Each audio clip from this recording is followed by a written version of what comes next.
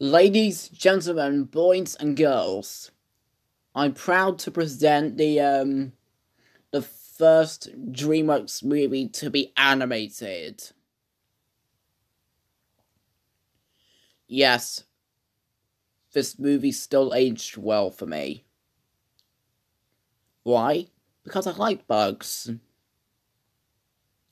Hey guys, it's me once again, and today I'm gonna review Antz, which came out in 1998, same time as A Bug's Life. So, basically, the plot is we have this ant called Z who basically is a good ant, and then he meets up with his other ant friends like Bala and his dad, which I don't know his name, and then and basically Bala and Z actually go on an adventure where they go through a chute that just so happens to leave underground and go above ground, and they basically just go on an adventure and meet up with Buffy and Cutter, who are the two wasps, and then they were trying to find their way back underground, and that's basically it.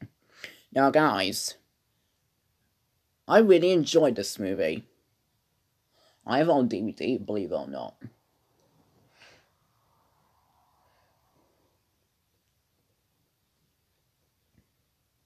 Yeah, I watched it since I was a child, back in the day, 2010. That's when I first watched it, 2010. I really liked that movie when I was a kid, but I watch it all the time. It's one of my favorite DreamWorks movies. That's the beginning of animating films.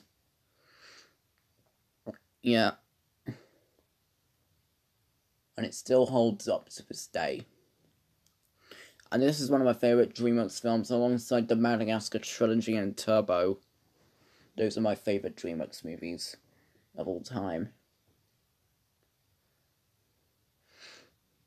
Yeah, the story is really good. I like the story. The animation's great. The characters are great.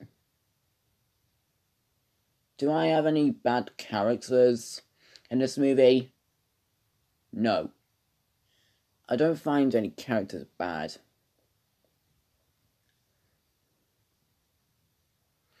So overall, sorry if it's a bit too short. I don't really have anything to say about this movie, but I think that's all I want to talk about. But anyways, sorry this review's short, but anyways, thanks for watching my review on Antz, so thanks for watching and bye.